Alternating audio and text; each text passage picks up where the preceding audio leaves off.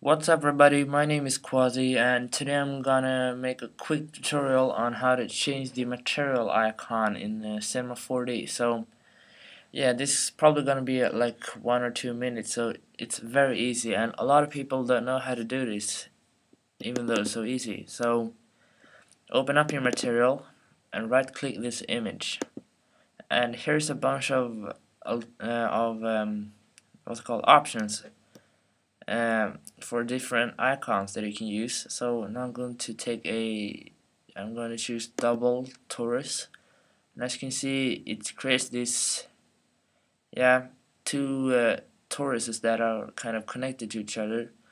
So that's pretty cool, and there's a bunch of different, maybe sphere, that's the default, and cube, rounded cube, and there's a bunch of alternatives, and I don't know. I don't think I can show you a lot more because just pretty basic tutorial, and I guess that's it. Thank you for watching. Please like, favorite my videos, and that kind of stuff.